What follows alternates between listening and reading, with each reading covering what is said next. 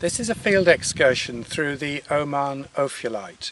Today we are in a place called Wadi Himli or Wadi Himalaya, and I'm going to show you the rocks through the standard ophiolite sequence as we go from the pillar lavas in this area through the sheeted dike complex and gabbros into the mantle rocks which make up the mountains currently just about visible in the distance, the misty hills in the far distance. And we're going to take a traverse of 10-20 kilometers or so through these different rock units.